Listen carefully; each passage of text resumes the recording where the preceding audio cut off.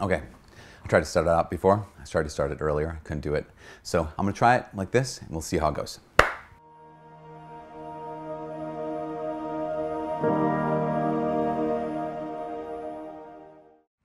Hi, my name is Father Mike Schmitz, and this is Ascension Presents. So, humility. Interesting concept. Actually, not just a concept, it's a virtue. Did you know that humility wasn't actually considered a virtue until Jesus' time? And actually, Jesus, the Word of God, Son of God, he made humility into a virtue. Now, in the ancient world, of course, they had a concept of humility. They knew what it was to be honest. But Christ elevates this. I mean, it's even in St. Paul's letter to the Philippians. He said, Christ, though in the form of God, did not deem equality with God something to be grasped at, but he emptied himself, taking the form of a slave. And he says, and Paul goes on to say, or he says earlier this, you have the same mind as Christ, this mind of humility. Now, we don't necessarily in our modern world understand humility for a number of reasons. One is we misunderstand the definition of humility. We think sometimes, or maybe you don't, but a lot of people around us think that humility is more like self-contempt.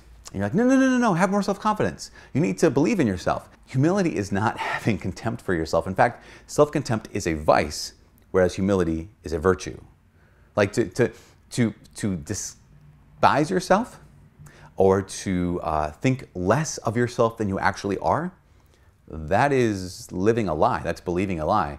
And humility, true humility, is living in the truth.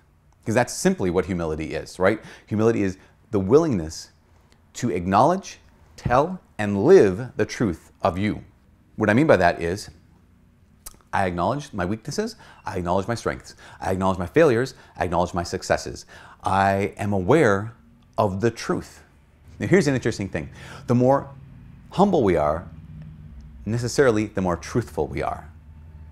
Because humility is going to be an accurate assessment of my gifts, my strengths, my weaknesses, and my wounds. It's going to be very, very important. But this is one of the reasons why we don't get humility in our day and age, because we most often associate our strengths, or our greatest strength, or the source of our dignity in what we do, right? Just go with me on this. We often associate who we are, what we can be proud of about ourselves, with our accomplishments, with our abilities, with our wins. And so we define ourselves by those surface gifts. Like we define ourselves by those surface wins, or some people can be tempted to define themselves by their surface wounds or their surface weaknesses. Neither of those are accurate. Our wins might be good, our strengths might be good, our gifts might be good, right? But that's not the source of our dignity. That's not the source even of our goodness. This is one of the reasons why the world currently doesn't understand humility. Because, again, humility being a willingness to tell the accurate truth, the most accurate truth about ourselves, is, well, then I look at myself and see all the wounds, I see all the failings, I see all where I need people, and I think, well, then I'm not very good. Christianity says, actually, here's the truth. Your goodness comes from God. Your goodness comes from the fact that you've been made in the image and likeness of God. Even more so, as a Christian, you've been made into a child of God through Jesus Christ by the power of the Holy Spirit. The important thing, your goodness wasn't given to you by any other human being, therefore it cannot be taken away from you by any other human being. That your goodness wasn't earned by anything you did, therefore it can't be lost by anything you do or don't do.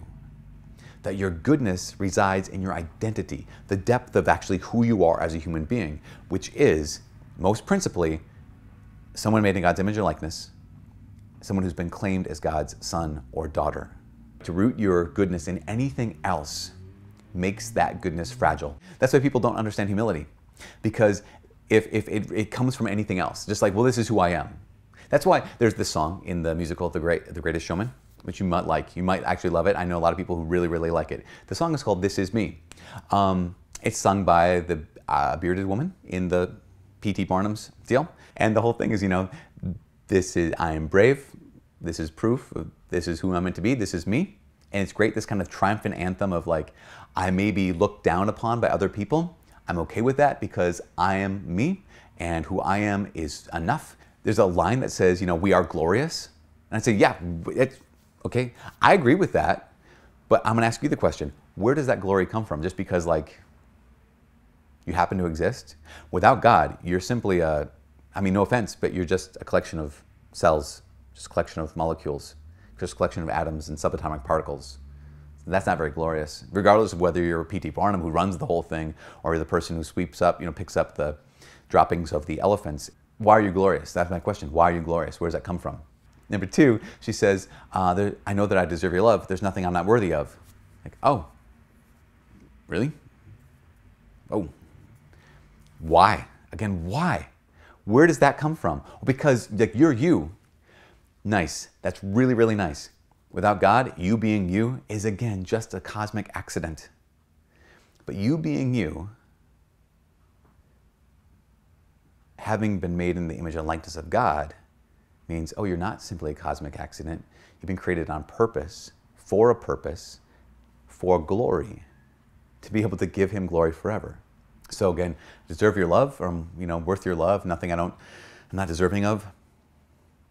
Well, not just as a collection of atoms, maybe as a son or daughter of God. See, here's the problem, is when our world eliminates God from the equation, then all of our goodness rests on essentially nothing.